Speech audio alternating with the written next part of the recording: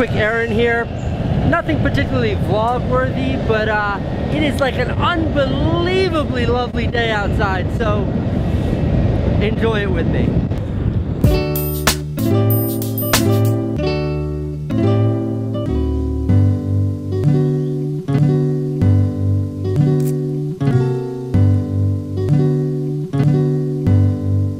When I said I had to run a boring errand, I meant boring errand. That I was speaking at.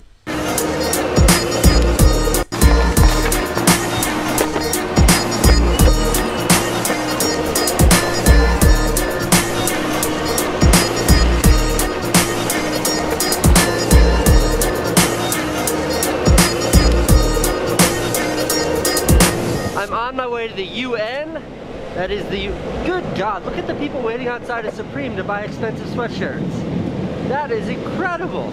I'm on my way to the UN, the United Nations. I'm very late. Honestly, I forgot that I was speaking at the UN this morning until Jack sent me a text while I was on my run saying you need to be at the UN in 15 minutes.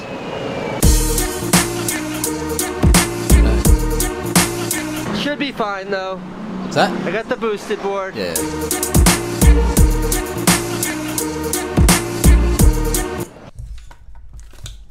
If you can't afford a helmet, Casey, I'll send you one, bro. I'll send you one. I've got a fucking shit ton of them here. If you're too broke to afford a helmet, I'll send you a brand newie.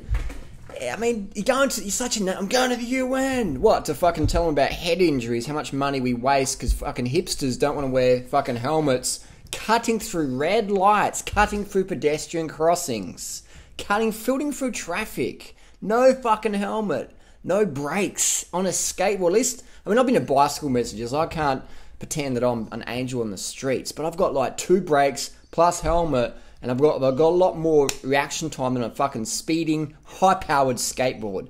You're setting a real fucking shit example, and if I had teenage kids watching your videos, I'd be fucking pissed. Yesterday I was riding along, I seen this kid, maybe he was 12, no helmet, flexing up and down his BMX.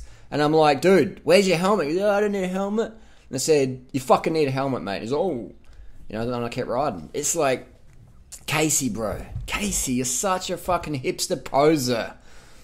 I mean, your audience is like teenage kids, man. And they're so influential. Like, they're so easily influenced, rather. And you're just cruising around like, I'm a hipster, man. Look at me, man. Cruising on the high. You're a fucking dad. You're not an 18-year-old kid anymore, bro. Start acting you're younger than me. So I can tell you what to do. But seriously, wear a fucking helmet, man. Don't cut red lights or pedestrian crossings. Or you're going through traffic. Do you have kids, man? Do you give a fuck about your kids? Do you want them to look after you while you're in a fucking hospital from brain injuries that you got from trying to be a motherfucking hipster on YouTube? Fuck, bro. Grow some. Think skateboarding without a helmet is cool? This man thought so until his massive head injury. His warning for other skaters tonight. Traumatic brain injury is the #1 cause of death and disability in children and young adults. And a local teenager doesn't want to be just a statistic. He hopes others will see his scars and learn from his mistakes. Jeremy Arbogast didn't think it was cool to wear his helmet when he was skateboarding. That's until an accident nearly killed him. The 19-year-old fell off a curb and was in a coma for months. Temporarily lost his memory, he couldn't feed himself, and he thought he might never walk again. About a year after the accident, he has fought hard to get back on his board. Now, head and spine specialist Dr. Brian Weeks says these types of injuries are treatable but not curable. It's life-threatening acutely, and it's tremendously life-altering long-term. I mean, these are types of things that take people in the prime of their life when they're supposed to be enjoying every day and enjoying new things and new experiences, and it really sets them into a situation where they're just fighting to try to, regain what they had. Now, Dr. Weeks says he treats some of the top skateboarders in the world and says his patients would never think of getting on a ramp without their helmets.